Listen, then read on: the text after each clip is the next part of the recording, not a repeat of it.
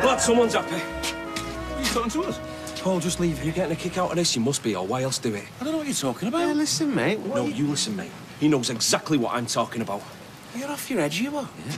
Don't turn your back on me. What's going on? Well, you come out here shouting the odds. I said this and I said that. What's going on in your head, mate? You're a liar. Is that in me head? Careful. Yeah, and you're a grass. That's in me head, I know. I feel sorry for Eileen. Oh, yeah, do you? Don't push your luck. All right, come on now. Let's go. Yeah, we are done. No, I've not finished. Yeah, come on. All right, Alex. It's not enough to go around accusing me of being a racist, of thinking this and saying that. Now you want me to lose my job and all. Lose your job? How am I supposed to have done that? I've told you.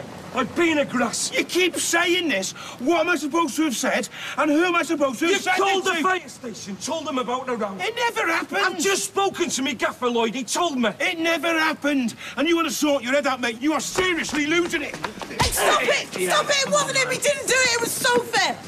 That's enough. All right. Calm down. All right.